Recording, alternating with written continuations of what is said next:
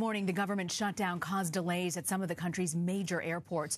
The FAA said that they experienced a slight increase in air traffic controllers calling out sick at two facilities. The controllers are part of the thousands of federal workers who have been working without pay as a result of the sick calls. There were delays at airports in New York, New Jersey, Philadelphia, and Tampa. Sarah Nelson is the president of the Association of Flight Attendants, and she joins me now from Washington. So, Sarah, what's your reaction to what happened this morning at the airports? Well, listen, this shutdown pushed people to their breaking point, and this never should have happened. This is twice as long as any shutdown in our history, and there's a reason for that. Because federal workers are not these faceless bureaucrats. They're people who do real work that keep our country running, that keep us safe. These air traffic controllers, for example, are a representation of the 800,000 people who were either locked out of work or forced to come to work without pay. And they were pushed to their breaking point.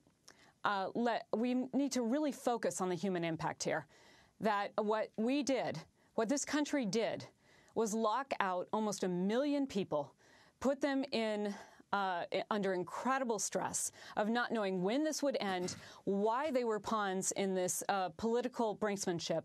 And this has never happened before. No one could ever plan for this. And they hit their breaking point. And that's what we said. That's what we've been warning of, is that these are people. These are people in high-stress jobs who have to get it right 100% of the time. And they proved to us that they are going to keep us safe. This was their breaking point. They said, we are broken.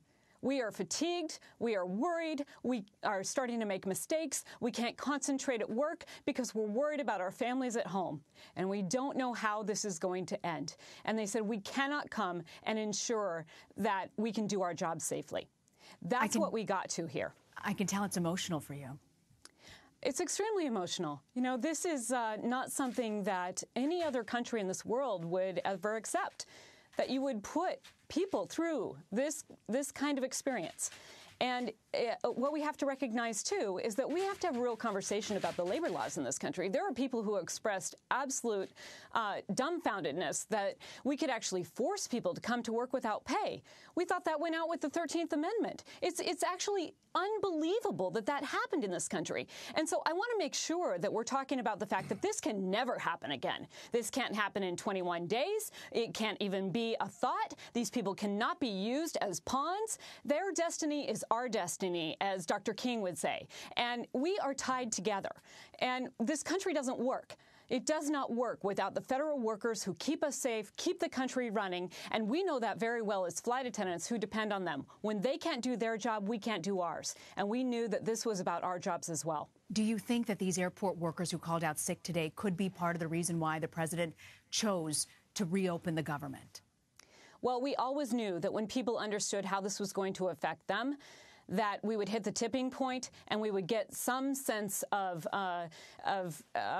responsibility here. And there was enough pressure that was placed when people started to think about our air transportation system going down and what kind of impact that will have in every community across America and how that will affect our economy. And maybe that is what made people finally sit up and take notice. It wasn't enough that 1 million people were put through hell for the last month or more. But now we understand that that's what happened, and now we have to fix it and make sure this never happens again. Have you spoken to some of the people that you represent, those FAA workers like the air traffic controllers? What are they saying, and what's been their reaction to President Trump announcing he's reopening the government? You know, they're telling us this morning that they're so exhausted. So, you know, they're glad that this is over. But they're just really too tired to even have any emotions other than a sigh of relief that it's over. But now they've got to clean up from what they've experienced over the last month. And they've still got bill collectors calling them and missed payments and people missed mortgage payments. And they've got to put their lives back together. So while they're expressing relief, there's still a lot of angst about how they're going to do that and whether or not they're going to be used as political pawns again.